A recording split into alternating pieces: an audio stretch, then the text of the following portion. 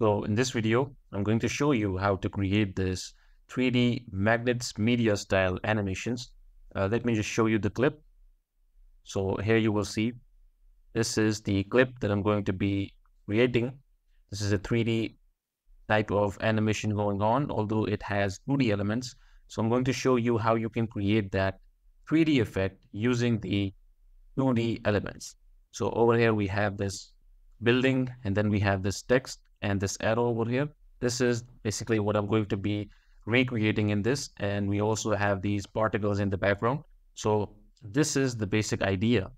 For this effect, you need a building. Basically, you can just go ahead and download any PNG building file.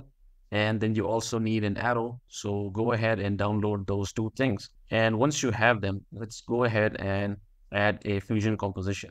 So I will be using two fusion compositions. The first one will act as the background. Let's head over to the fusion composition and add a background. So over here, go ahead and change the type to gradient and keep this at linear gradient. But over here, you can just simply move this to the bottom and this one to the top. So I'm going to go ahead and add the color. Basically, I'm going to be using slightly dark colors over here. So this is how it looks. And now let's start adding the particles. So for this one, all you need to do is just drag in this P emitter and also drag in this P render. Now connect the P emitter to the P render and then the P render to this background. And now go ahead to the P emitter, and over here you can start changing some settings. So first of all, go over to region and then change the region to all. Now this will allow us to add the particle on the whole screen. Now let's head over to style and then change the point to blob. Go over to the color control, and here you can change the color if you want to, but I'm going to keep this white. Now go over to size control, and from here you can change the size of the particles. So let's just go ahead and keep the size at 0.2 and head back to controls. And over here you can set the number, increase the number of the particles if you want to, but I'm going to keep this at 10. Now if you go over to the velocity, this will change the direction. As you can see, this is changing the direction of the particles. So let's just keep this somewhere around 0.02. And here you will see these are moving away. And of course, you can change the angle if you want to change the rotation. Okay, so I'm going to change the angle somewhere around 150. And now I'm just going to slightly change the velocity variance so that we have a little bit movement on both sides. So here you can see there is movement on both sides. So this is what the velocity variance does. And I have set this at 0.07 or 0.08. Let's just set this at 0.08, and this is looking much better. And if you want to decrease the speed, all you need to do is just change the velocity. All right, so here we have our particles, and we can also add another type of particle. So let's just add this P emitter once again, P render once again, and then connect these with the merge, and then go over to the P emitter, but this time go over to the style, and over here just change this to light. And also in the region, change this to all. And over here you can go over to the controls, size controls, and from here you can increase the size of this. So let's go over to the number, change this to 5. And right now you won't be able to see it, but Z scale, and then here you will see we are getting those lines over here. So set this around 1.3, and you can also change the size variance if you want to. And if you want to increase the number of these, you can just simply increase the number from here. So let's go ahead with 50 for now. And let's also change the number variance, increase the lifespan and the variance as well. And let's go over to velocity and change this velocity as well. So this is quite fast. Let's just keep this at the same velocity as we had of our previous P emitter particles. And here you will see this is how we get. And let's also change this to Let's change this angle to 130 and change the temporal distribution to randomly distributed. And head over to the style, and over here just slightly decrease this. So here you will see we're getting almost the same type of particles that we saw in the video. And here we have our background done. So if you play this now, this is how the background looks.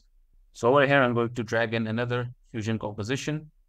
I'm going to head over to the Fusion page, and over here, let's add in a background and a merge one and connect this with the media out.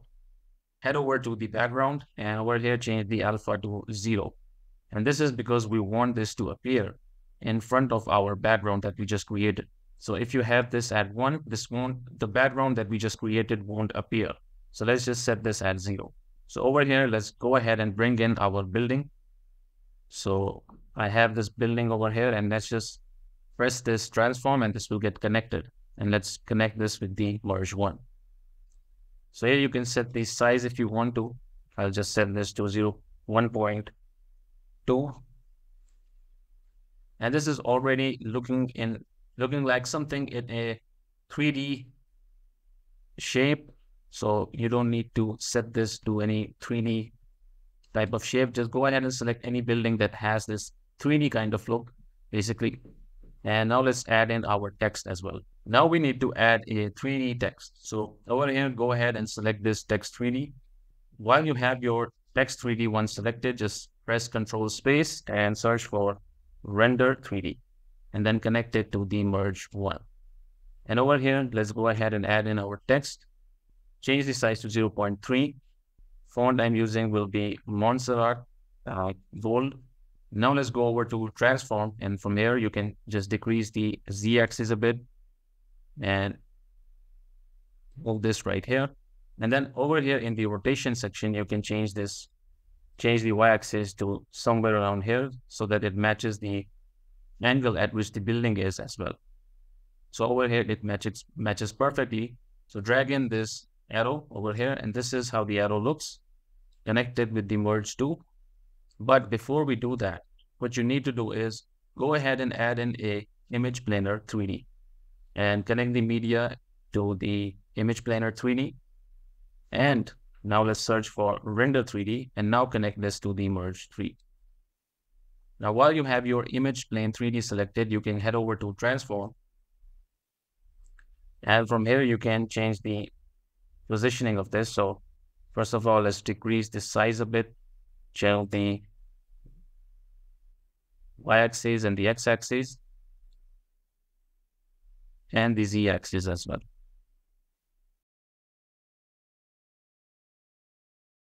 And now, once you have this done, you can go ahead and add in a background with the media and connect it with the image planer.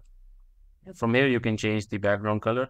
But you will notice that this reduces the size of the background that we have. So you can just go over to image plane, and then from here, you can just increase the scale once again.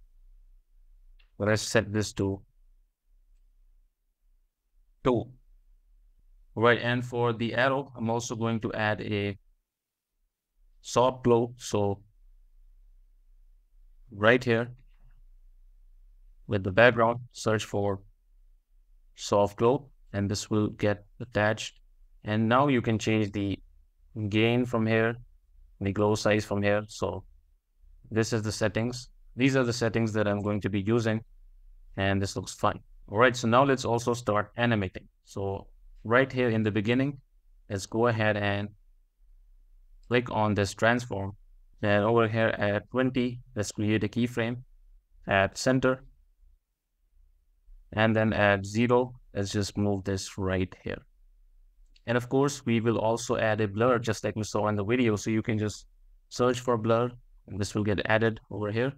And then at 10, you can create a blur at 0. And then at 0, you can go ahead and change that to 10. And this will give you that blur effect at the beginning that we saw in the video. And you can also go over to spline, select your transform 1, and select these keyframes and press S on the keyboard, and this will ease them in. So here you can see.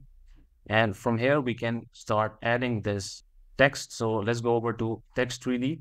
And over here in the text section, you can just click on write on and then head over to, let's say, 40. Again, create a keyframe. And then in the first one, just simply change this to 0. So this is how it will look. And let's also start animating the arrow from here. So go over to the image plane 3D. And over here at 25, let's create a keyframe at this transition section. And let's head over to 0. And from here, we can simply just move this out. So if you play this now, this is how it will look. So here we have our animation done. Now what you can do is just click on this fusion composition that we just created and head over to dynamic zoom and then enable this. And also click on swap. And if you play this now, there you will see this is how it will look. So this is how Magnates Media have these 3D kind of animations in their videos. So I hope this video was helpful, and I'll see you in the next one.